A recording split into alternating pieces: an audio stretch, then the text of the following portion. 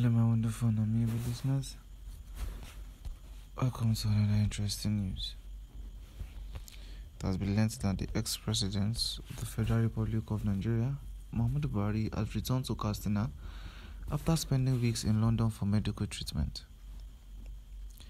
It was learned that Muhammadu Buhari arrived at the Katsina International Airport and was received by his aides and some officials of the Katsina state government. The immediate past Nigerian president, Muhammadu Buhari, returned on Monday to his country home Dara, Katsina State, after a medical tour in London, United Kingdom. It was learned that Muhammadu Buhari arrived at the Katsina State International Airport and was received by his aides and some officials of Katsina State government. We recall that Muhammadu Buhari, who had been in London for the past few weeks on vacation, left the country days after leaving office on the 29th of May. While in London, the former president hosted his successor, Asiwaju Bola Ahmed Tinubu, and the Speaker of the House of Representatives, Tajuddin Abbas. It was exclusively reported that Muhammadu Buhari was spotted in a London hospital looking pale and sicky.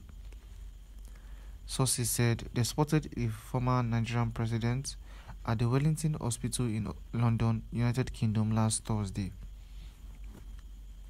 Muhammadu Buhari was spotted at the Wellington Hospital in London.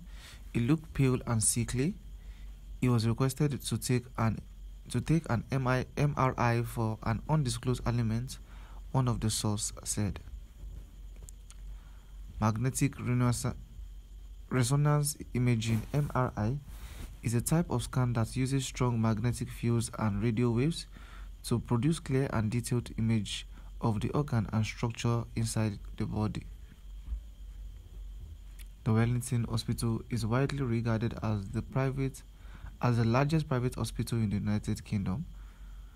On its LinkedIn page, the hospital said it has 4 decades of experience providing private healthcare in some of the most complex areas of medicine and offers specialist support in neurosurgery, spinal surgery, and orthopedics.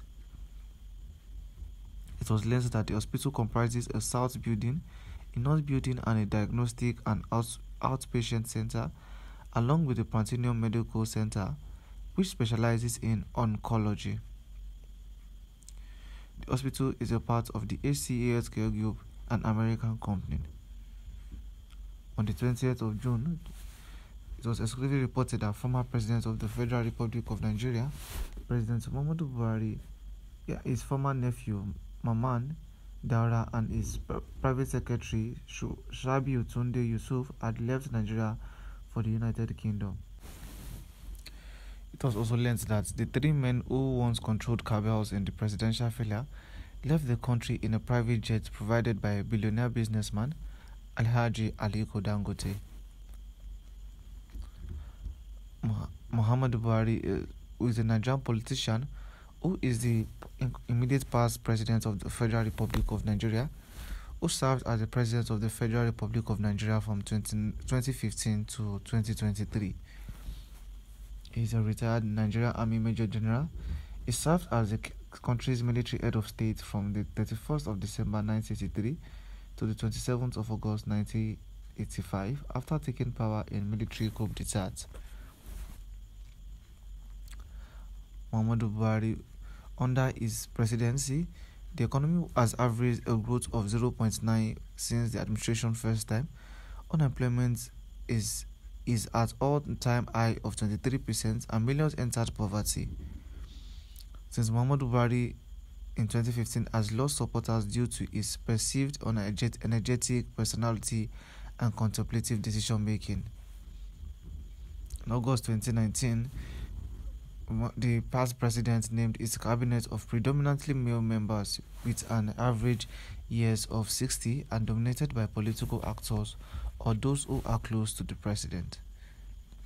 The cabinet includes 2 wealthy former governors from the Niger Delta, Simpriye Sliver and Godswill Akpabio, who were originally members of the opposition party People Democratic Party, and 14 retained ministers, some of whom critics allege that had performed poorly or having a close relationship with a corrupt past head of state.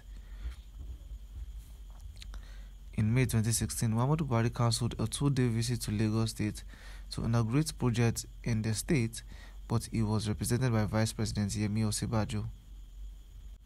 During Buhari's regime, Buhari was an attractive choice to many Nigerians because of the perceived incorruptible character. Once in power, Buhari had mobilized supporters in 3 previous elections and was slow to manifest his intention to solve problems he mentioned during his campaign. Determination to initiate his domestic policy agenda, like naming of cabinet official, took 6 months, while the passage of 2016 and 2017 projects were delayed by infighting. In Buhari's first year in office, Nigeria suffered a decline in commodity prices, which triggered an economic recession. To source funds to close shortfall in revenue and fund an expansionary capital budget, Muhammadu Buhari traveled to 20 countries seeking loan, thereby expansionary budget allocation to finance infrastructure was pulled back to a further date. In the first year of the administration, Naira, the currency of the Federal Republic of Nigeria, depreciated in the black market, leading to a gulf between the official exchange rate and the black market rate. A resulting shortage in foreign exchange hit various businesses, including petroleum marketers. However, the gulf between the official rate and the black market rate opened up the opportunity for well-connected individuals to engage in arbitrage, making a mockery of the president's anti-corruption image. In May 2016, the government announced a raise in the official pump price of petroleum to curtail shortfalls in the commodity as a result of foreign exchange shortages. In 2016, Buhari launched the National Social Investment Program, a national social welfare program. The program was created to ensure more equitable distribution of resources to vulnerable populations, including children, youth, and women. Buhari handed over power to his successor, Asiwaju Bola Ahmed Tinubu, on the 29th of May 2023 at the inauguration ceremony in Eagle Square in the Federal Capital Territory. He left the seat of power in Abuja immediately after the handover ceremony, in keeping the tradition of past head of state and president, returned to his home state in Katsina, where he was received by state and traditional dignitaries before evidently retiring to his farm and family seat in Daura. That will be all for now. Please don't forget to click on the like and subscribe button and let us know your thoughts or your opinion via the comment section below, and I'll see you on the next news. Bye for now.